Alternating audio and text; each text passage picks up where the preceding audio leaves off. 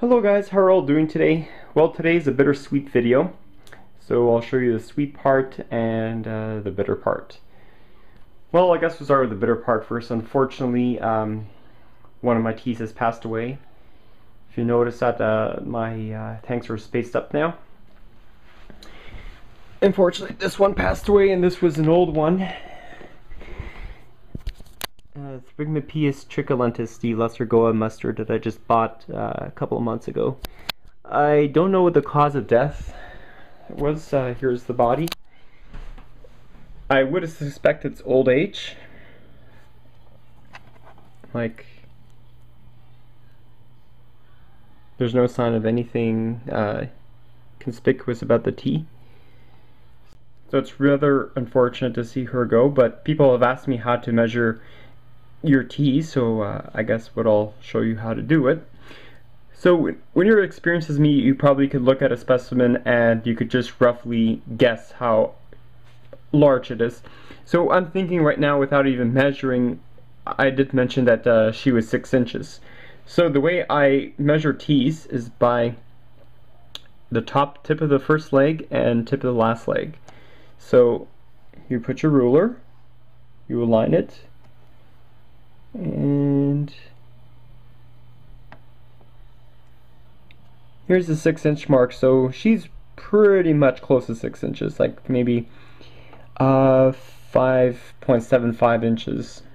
Yeah, it's unfortunate. And body length is the tip of the chlorocyride to the tip of the abdomen. So body length, she was about 2.5 inches. That's around 5 centimeters. 5 centimeters, which is 2 inches. Yeah, 1 inch is about 2.5 centimeters. That's how you can tell. Or the other way you can do it is measure the leg span diagonally. So diagonally, let's see if I could just take one leg and put it the other way. It's another way of measuring T-span.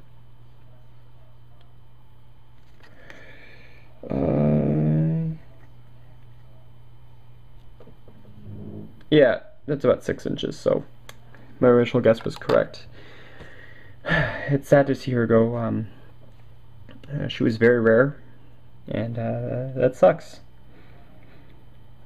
Alright, so people have asked me how to do watering video. I'll show it next time, but it's really very simple. I have uploaded a video called a tarantula watering video. Just look it up on my YouTube videos. So basically what I do is very simple. I use this spritzer that you can get from any hardware store that sells plants, like Home Depot and such, or Walmart. So what I do is it depends on how many tarantulas I have. Usually for me, I fill this spritzer around 5 or 6 times. So what I do is I fill it with warm water. This one has the pumping action, so you just pump up and down to build your pressure, and then you just spray like a spray gun, and you just water the tanks. Usually it depends on how often I water them, depending on your conditions of your tea room. If it's very hot, it's very likely that your humidities are going to drop fast. For me, I have to give water almost every 3 or 4 days just to water. The misting I do maybe once every 2 weeks, depending on the species. Like for the green bottle blue and their G. rosea, it's very fortunate for me that they really like dry habitats, so all I do is just keep the water dish full at all times. For specimens like this A. Brocklehursti, I just keep the water dish full, and I also miss a substrate, which I do most of them. Includes the pokies, some of the brachypelmas, especially for species like P. antinus, C. fasciatum. T. blondies are very important to keep the humidity. Oh, sorry, T. sturmii. Right, name change. You really got to up the humidity for these species, very important. And Avix as well. Important to keep very well ventilated enclosure and so forth, yeah. And there's Mario. Awesome. So it's unfortunate to see her go. So hope I don't get more bad luck than I've been having for the past week.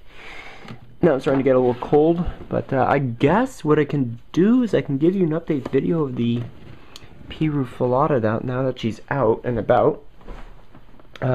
This one is around, hang on. Here, take a look at her. She was, believe it or not, half an inch when I originally got her around 2 years ago. And she is likely to be 7.5 inches at least. So, again, we'll measure the T from top leg to about, it's around 6, maybe 6 plus. Yeah, I could believe that, barely 7. She's not really fully stretched, so definitely around the 6+ inch mark. That's a very beautiful P.rufilata. And there's a big update video of her. Close up.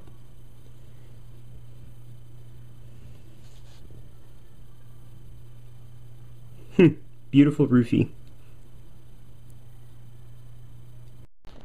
So anyways, I'm going to go and put her in the freezer. This is usually what I do with old rare specimens like this. It sucks.